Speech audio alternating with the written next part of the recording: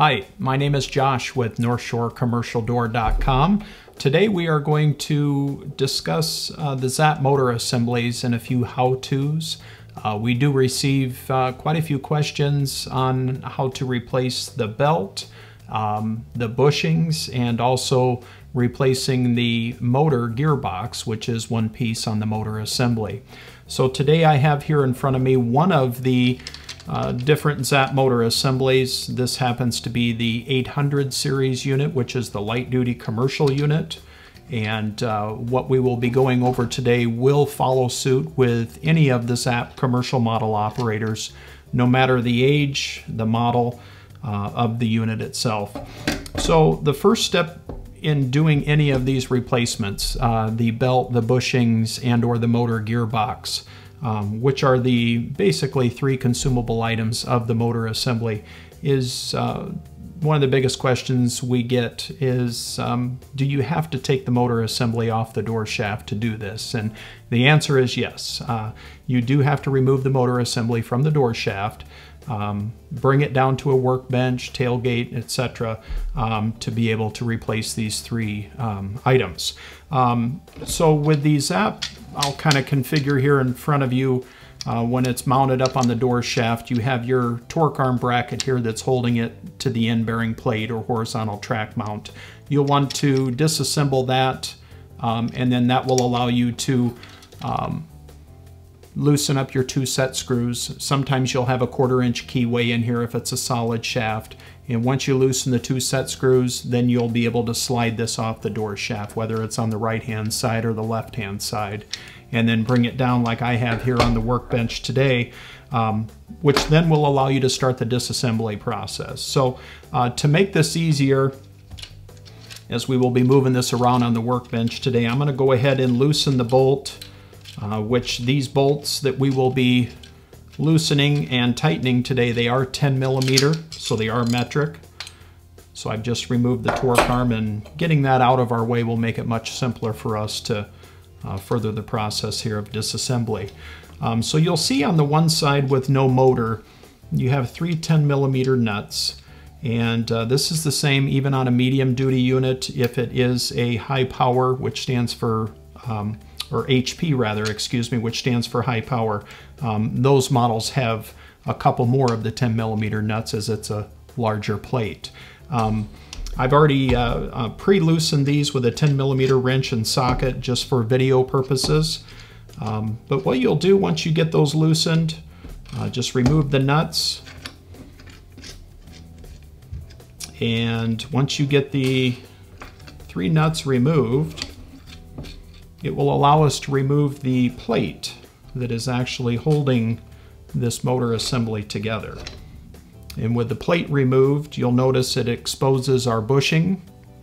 There is two, and the other one you can see on the flip side here,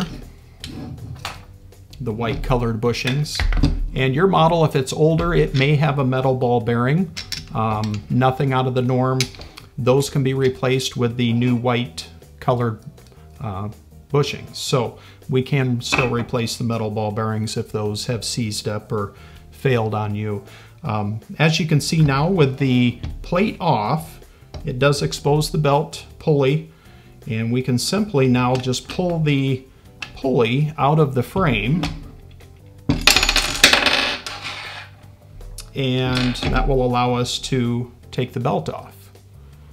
And there is a wide range of belt sizes, so if you do need to replace your belt, they have printed on the flat side of the belt an AX 2-digit number, and if you can provide that to us, we can provide you with a replacement belt.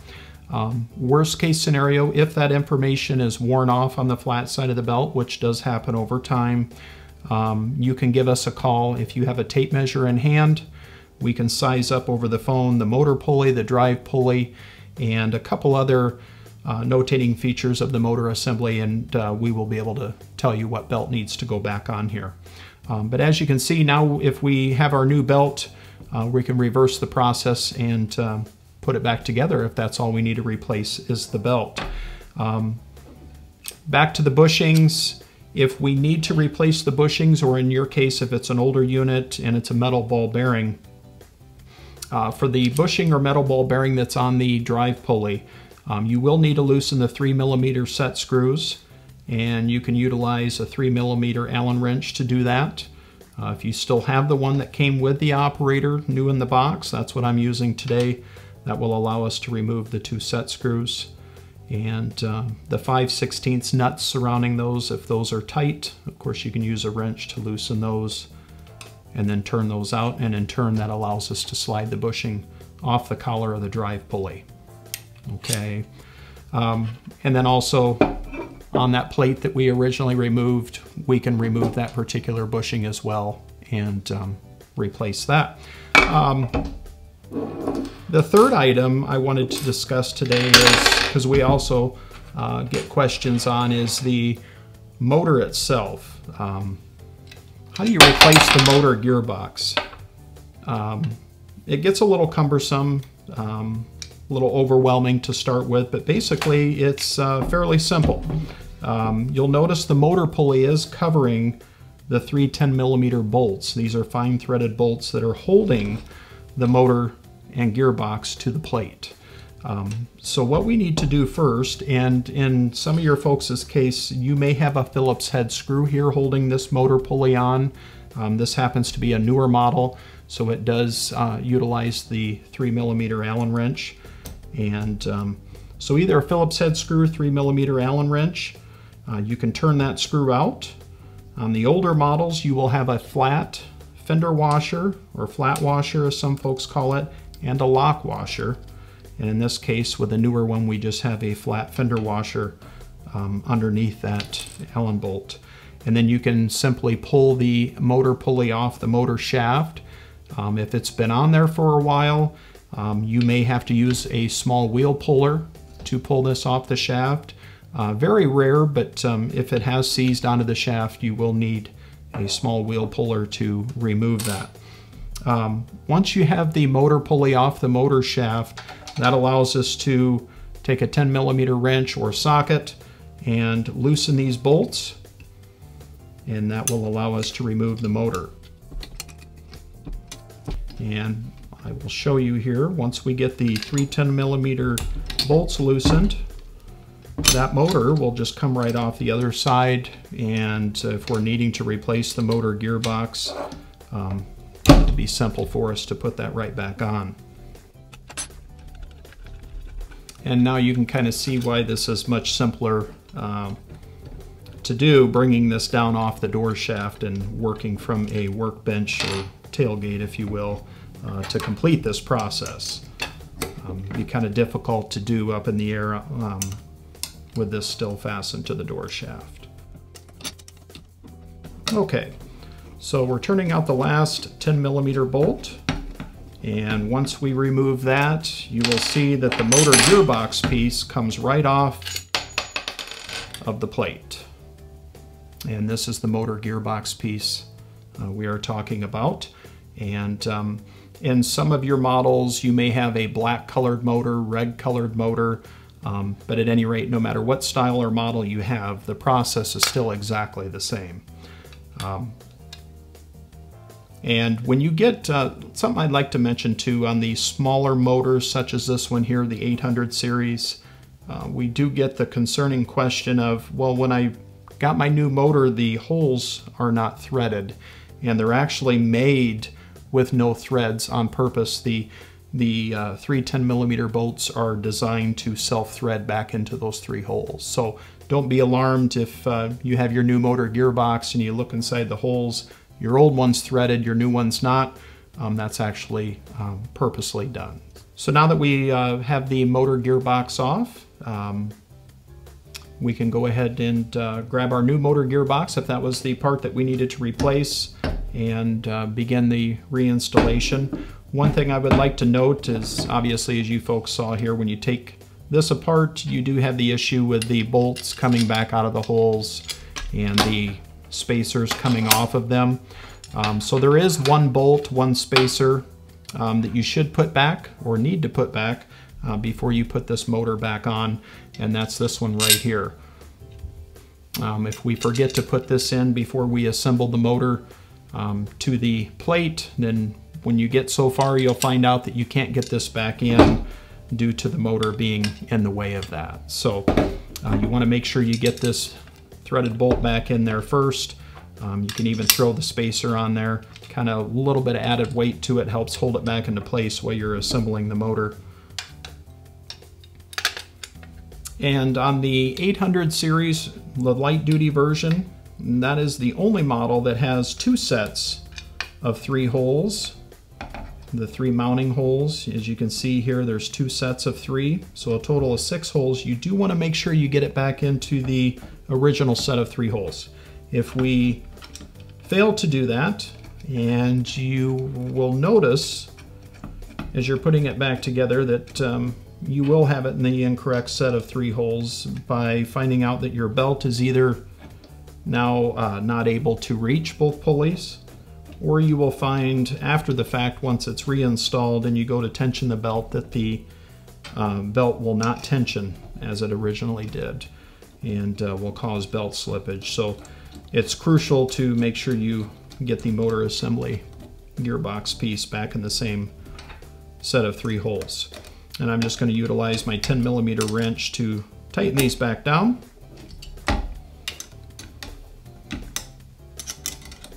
You can always take a black Sharpie as well and mark what 3 holes you've removed these bolts from, just as a double check here. This one's so new and I'm able to see where the bolts originally were. So with these bolts tightened back up, we can go ahead and proceed to putting our keyway and motor pulley back on the motor shaft. You will find that you have a half moon key. It's literally shaped like a half moon, and the back portion or the curved portion of the keyway goes back into the motor shaft first. And then when you take your motor pulley, some of these motor pulleys will have a recess cut out on one side, the other side flat. So you want to make sure they're, again, flat side of the pulley down, recess cut out on top, and that is with some of the motor pulleys. There are other motor pulleys where it's flat on both sides. So in that case, it wouldn't matter. I'm just going to line up the half moon key with the cutout of the pulley and taking a pointy, either your Allen wrench to kind of push that keyway back in allows me then to slide that motor pulley back down on the motor shaft. So we're all the way back down. We can take our flat washer, lock washer, Phillips head bolt, Allen head bolt, whatever your original motor assembly came with, and go ahead and secure the motor pulley to the motor shaft. I'm going to utilize my 3mm Allen wrench to tighten this bolt back down, like so. And you do want to make sure you get that securely tight there. Okay. Now we are down to placing our drive pulley back into the motor assembly plate. You want to make sure that you get your set screws back in, and you can leave the nuts loose around them for now. But with the set screws back into the collar of the drive pulley, that will prevent this from sliding off the pulley as we reinstall it. You want to make sure that when you reinstall this into the motor assembly plate that you get the set screws, notice no set screws on this side, back on the same side as the motor. So you can see here set screws on the same side as the motor gearbox and no set screws on the opposite side. And now we are ready to reinstall our belt. It's always a good idea to, even watching the video, in case you have a motor assembly that may be older than this one or a different model, it will be very similar, but it doesn't hurt to take a picture with a cell phone or a camera before you disassemble these items to make sure that you're getting it back in the exact same way that it came off. So in this case, I have the belt going around both pulleys, in front of the white tensioner pulley and in front of this standoff here. So now that we have the belt back on, we're going to reassemble the last piece here to the motor assembly, and this is the outside plate that we originally took off. And obviously we have our bushing in there still. It just presses back in. But I find it easiest to take your last 2 threaded bolts and get those put back in now. If you recall, we put the first one back in prior to fastening the motor assembly, or excuse me, the motor gearbox back to the plate. And we can slide our spacers back onto these bolts and grab our plate, and then just line up the 3 holes to these 3 bolts, and also fit the bushing back around the collar of the drive pulley, kind of all at the same time here.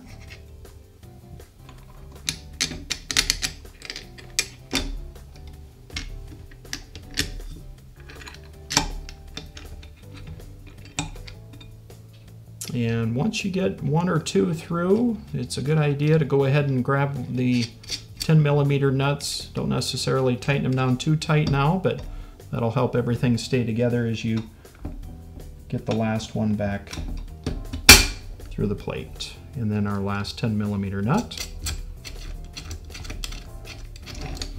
And keep in mind that the bolt heads will turn as you tighten these back down, so you'll want to make sure to have a 10mm socket, 10mm wrench, and tighten them down together, so because they will turn on you.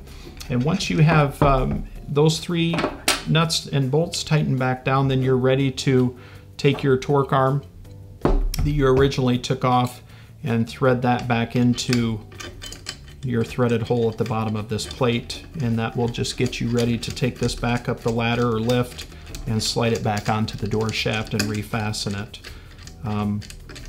One last key note, when you slide this back onto the door shaft, whether it's on the right hand or the left hand side, you always want to make sure that the motor itself, the motor, whether it's silver, black, red, it always goes farthest away from the door. So in other words, if we're putting this onto the right side of the door, we don't want to slide it on this way because the motor's closest to the door. It's always the motor farthest away from the door, and that way you'll know you're getting it back on correctly. And then when you slide it back onto the shaft, you want to make sure that you fasten it securely with your torque arm to the end bearing plate or horizontal track mount, wherever you've chosen to fasten it to. So you'll tighten this, and once that's done and secure, then you can tighten your set screws to the shaft or keyway, depending on if you have a hollow or solid shaft. So once again, always tighten it to the torque arm, to the door bracket first, tighten it to the shaft last, and that in turn will allow the 2 pulleys and belt to drive true. If you reverse that process, what can happen, hard for us to see with the human eye, but it can cause the belt to drive untrue. You'll have premature belt wear, and even sometimes with the white tensioner pulley design, it can cause the belt to roll or even come off the white tensioner pulley.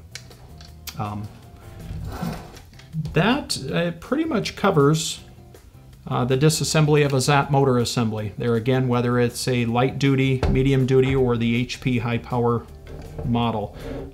Keep us in mind if you folks have any questions when you're doing this. Feel free to give us a call. We're always available. Send us an email. Again, my name is Josh. Any one of us in the office can help out. Our phone number is 800-783-6112, and reach out, let us know if we can help. Thank you. Thank you for watching this video from NorthshoreCommercialDoor.com. Please subscribe to our channel so we can continue to make content like this. Thank you.